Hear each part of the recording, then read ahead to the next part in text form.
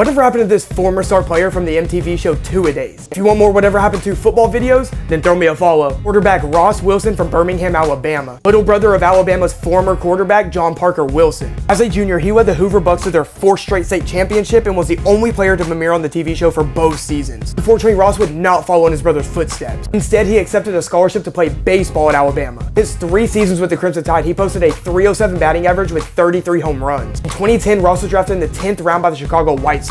For the next 5 years, he bounced between single-A and double-A ball for the White Sox, the Marlins, and the Braves, but was never able to make it to triple-A. Following his release by the Braves in 2015, he started working for a number of jobs in insurance. Now Ross Wilson was back in Birmingham working in real estate and is the founder of the company No. 3 Real Estate.